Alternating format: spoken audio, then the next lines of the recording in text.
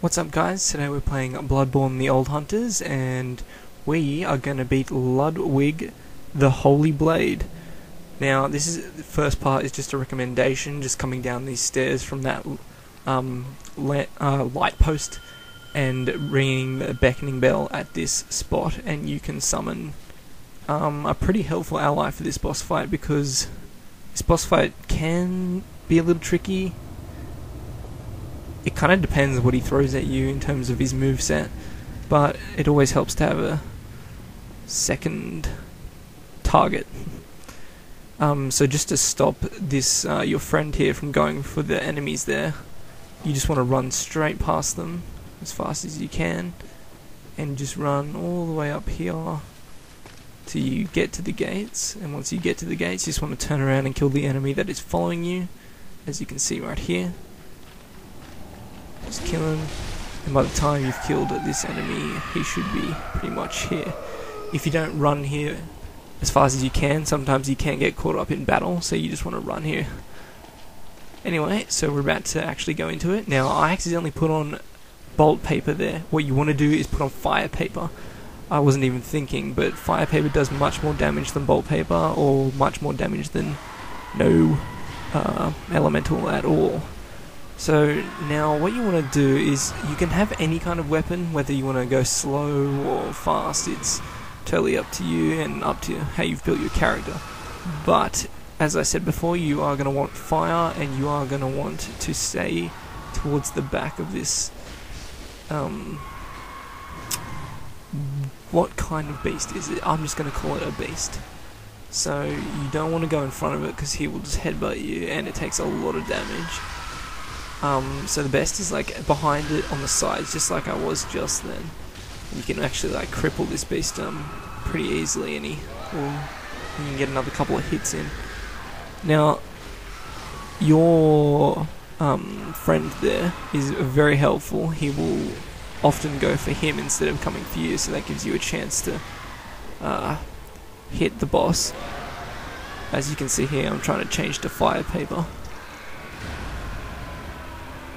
And so while he is trying to hit your friend, you want to go for the legs, and if your little buddy there is getting low on health, you want to try and get all the aggression from the boss onto you, because this guy is pretty good at healing, much better than others, but he does run out, and if you can keep him alive for as long as possible, you're just going to have more and more of a chance to beat this boss. Because as I said, this is actually quite a tough boss. It's not the hardest boss, but it's pretty tough. Now, this is in the middle. Once you get the boss down to 50% health, there will be a little cutscene, as you can see here, and he will transform into pretty much the same thing, but with a sword. So it does change up a little bit here, as you will see soon.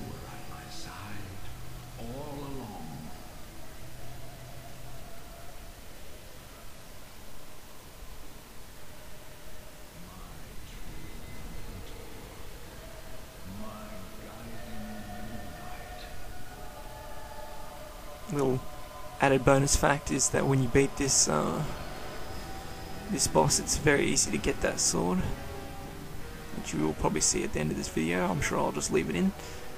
Anyway, here we are with fire paper on our sword again. Our friend is still alive. Now he can't keep healing himself infinitely, so you're going to want to beat this boss as fast as you can and get the aggro, try and balance the aggro, I should say.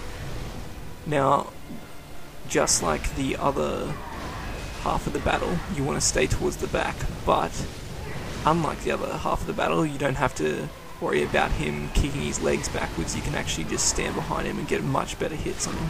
As you can see, my friend, he can't heal anymore, because he would have healed already if he could. So what you want to do is, I didn't actually figure this out until like halfway through, until he was on about 25% of his health, but what you want to do is stay to the left of him, because he holds his sword in his right hand. As you can see, I just got demolished, and you know, just watching this guide will be able to show you some of his moveset, but he doesn't really do too many of the sword ones if you stay close, the magic ones if you stay close to him, which is what you want to do, so you can hit him. See, I'm trying to dodge to the right and it's not really working. What you want to do is dodge to the left, which is what I eventually work out. See, he's cutting me up pretty bad. He's also missing quite a bit. So if you can't dodge to the left of him, I recommend dodging right into his gut, because going to the right doesn't really work that much. I think this is about the time when I started to figure out that going to the left is probably a better option. Yeah, so just using the tactics I've gone over here, I'm sure you'll have no problem defeating this boss. He's kind of like on the middle scale. He can be tricky if he just gets like a couple hits into you, but most of the time he's pretty manageable and you can just whack him, especially if you're going in with 20 blood vials and a friend. Definitely the friend helps a lot. Wasn't even thinking there. I've seen that move a million times, still ran into it.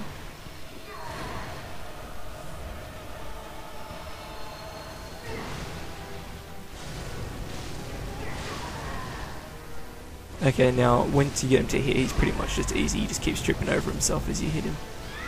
And that is how you beat Ludwig the Holy Blade. This is in Bloodborne The Old Hunters DLC. There's my trophy. Now this is how you get the great sword that he was wielding. You come talk to this thing. I'm not sure if you actually do have to talk to it, but what I figured out after talking to it a couple of times and he wasn't giving me the sword, that I actually have to hit it.